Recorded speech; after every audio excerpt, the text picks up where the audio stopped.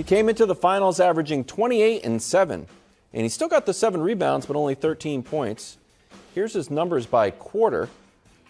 First quarter, okay, and then the rest of the game, just kind of nothing. Footnote, 13-plus scoreless minutes from late in the first quarter to early in the third quarter. Just dribbling on the baseline and passing the ball. So, Nick, were you surprised by Jimmy's quiet night? I was very surprised from my expectations going into the game. Going into the game, I thought he was going to be excellent and the biggest reason the Heat won. I was not surprised at all if you'd asked me midway through the second quarter. Because if you've been watching Jimmy all postseason, there's really only one game where he seemed to not have it and then all of a sudden had it. And that was the Grant Williams game. The game where Grant and he went nose to nose and then Jimmy had the nice flourish at the end. He has an odd tendency in this postseason and even in the postseasons past with Miami of some nights it almost seems like his just going into an approach is, I'm not going to have it, and I'm going to just drive and pass or just get the ball out of my hands. I did not think that's who he was going to be last night, but you could see pretty early on that's who he was going to be. Yeah. And the 0 free throws, Brew, is a killer. And it's not because, again, aside from that, what I thought was the clear path foul in the open court, they weren't missing calls. He just wasn't attacking the basket. He wasn't doing that patented Jimmy Butler up fake that he seems to get fouled on more than anybody in the league. And maybe it was once Strus was missing, he's like, man, he's got to make one. I got to get him involved. And then it just became a ball rolling downhill. I don't know. But they can't win with him playing this way, obviously, and they haven't won all postseason with him winning this way. Let's get real. Thank you. Right? About what? And this is not, I'm not saying this as a criticism. He's in your club superstar. Yeah. You said yesterday he's one of the 5 best players in the league or in the postseason. Yeah.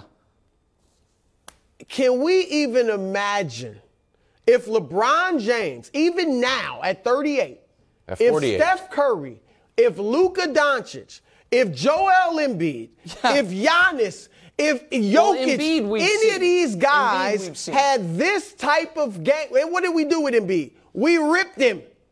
We wouldn't be asking, heck, Jason Tatum. If Jason Tatum goes out and does this, we don't ask. All the time. How surprised are you? What happened? What happened to Jason? We rip him because that tells you right there that as good as Jimmy Butler is, and I think he's a Hall of Famer, he's not on that level. See, this is the he's not on that. No, it's stuff. not. It's the finals. Why aren't we? Why are you so? He just did 13 points. I understand that part. If Luka did that, now I know Luka's your son and all that, but. Do you understand what I'm saying? That any other superstar does this.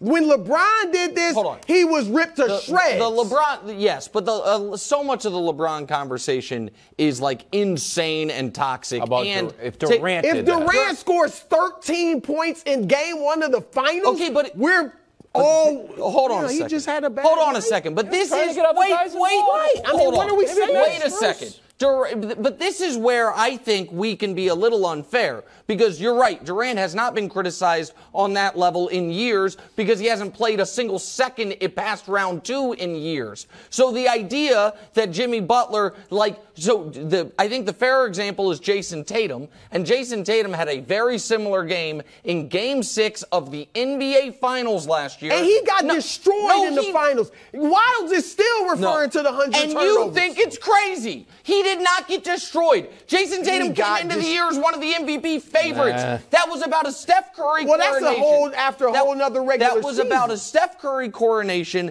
That was not a, oh my God, Jason Tatum doesn't have it. We were talking about he's 24 years old. Well, that's a factor. Jimmy's 33. I understand that part of it. The point that I am making is that the idea that when I say we are prisoner of the moment, would we all agree that before last night, Jimmy Butler across the entire league had been the second best guy this postseason? Yes. Okay. But I wasn't saying he's one of the 5 best players in the league in the playoffs. I'm not going to say that. I'm not going to say that. Well, we showed you the Jamal Murray numbers. Jamal Murray's out here cooking everybody, and because he doesn't have a nickname and he doesn't have a Michelob commercial, he just kind of flies under the radar. No. Are you convinced? I love Jimmy Butler, but if you score 13 points and if the shot's not going in and you don't go to the line, and we're just we're not sitting here talking politely about any other superstar, anybody else in club superstar. Are we doing that? No, hold on. So what? So you guys are mad that I'm not saying Jimmy Butler was terrible? Is that the bridge? Well, he was. Okay, Jimmy Butler. I think maybe by his own estimation. I don't think anyone denies that Jimmy Butler played a terrible game. The question is, was I surprised by it? I said I was very surprised by what I said going into the game. I thought he'd be the best player in the game, but you could see midway through it he didn't have it. If you guys, if the thirst here is for us to say, hey, this guy who we've said is carrying an untalented team to the NBA Finals, who beat Giannis and then beat Jason Tatum. He had a bad game one. You know what? He's not as good as we thought. My point is, if anybody else did that, they would be getting criticized. Brew, what are we not criticizing him? What are you talking about? I don't think you are. I think you're trying to explain why he had an off night.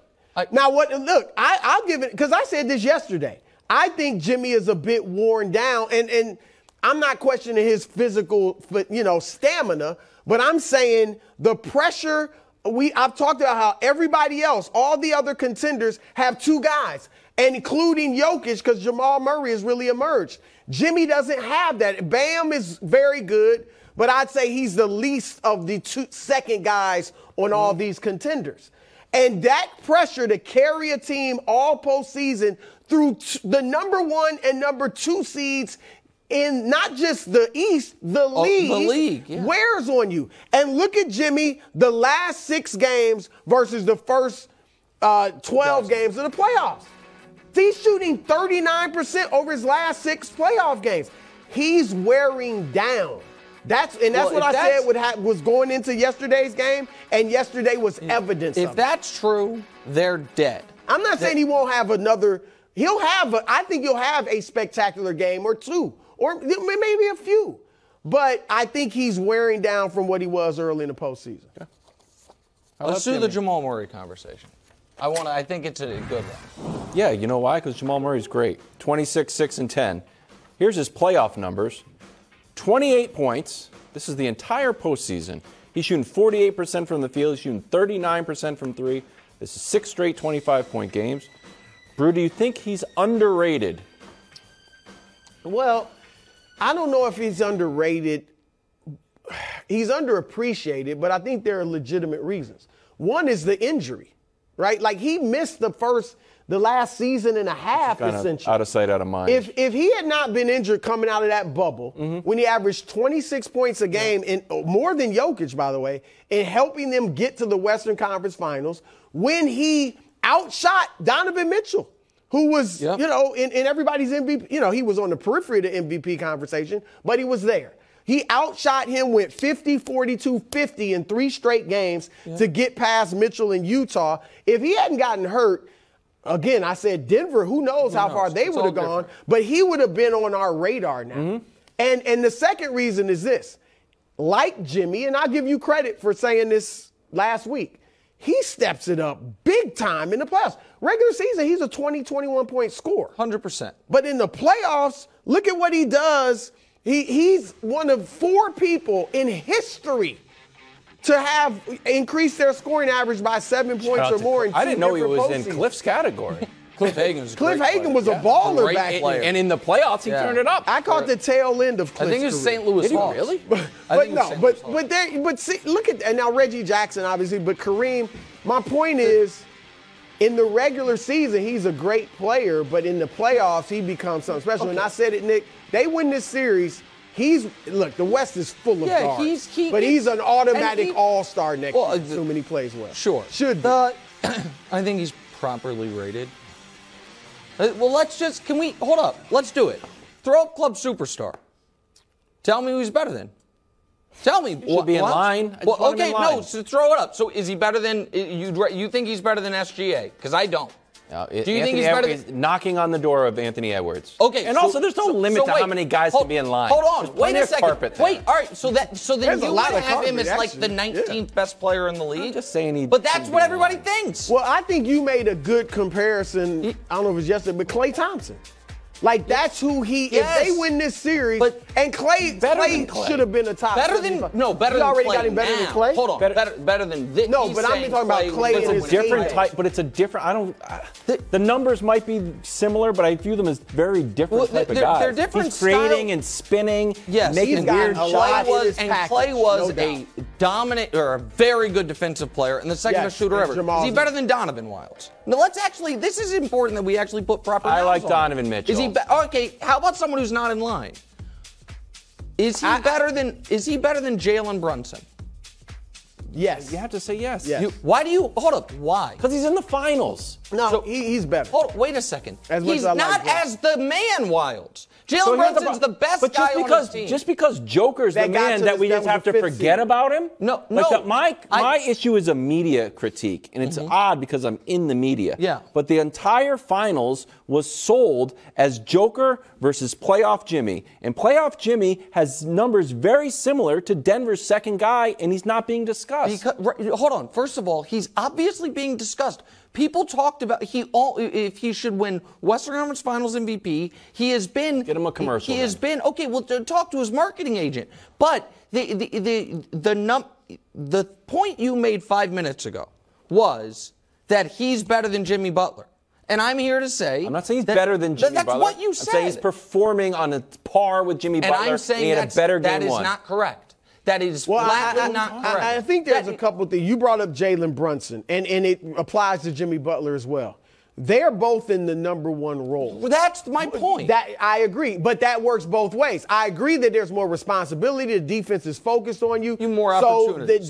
Too. But yes, you get more opportunities. We haven't seen Jamal as the man, and we may never. In fact, if he's smart, he'll stay with Jokic his whole career. I'm not trying. But we may not see him ever as that guy getting all those opportunities. But I don't know that Jalen Brunson a year ago, who knew he had all this? That's all right. That's like totally Jamal fair. Murray needs to be given his props. But I feel like he is being given his props. But if we are, there is this tendency in media where people go from underrated, immediately skip over properly rated, and then become overrated. And if the argument is that, yeah, Jamal Murray could be doing what Jimmy Butler did this postseason for the Miami Heat, I'm here to tell you I think that is flatly incorrect. If you think the Denver Nuggets would be worse, if we flip-flopped Jimmy and Jamal, the Nuggets are worse? Of course not. Are the Heat there? Of course not. Is he proving to be unequivocally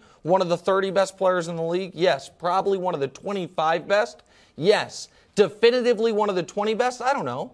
I think he's somewhere in that Jaylen Brown 19 to 24 range of players in the league. Jaylen Brown was second team All-NBA, so if that's a come up from where he was before the playoffs began. Sure. Okay. We'll leave it there. Agree to disagree. What's James Harden doing? Is he going back to Houston? Now that's one.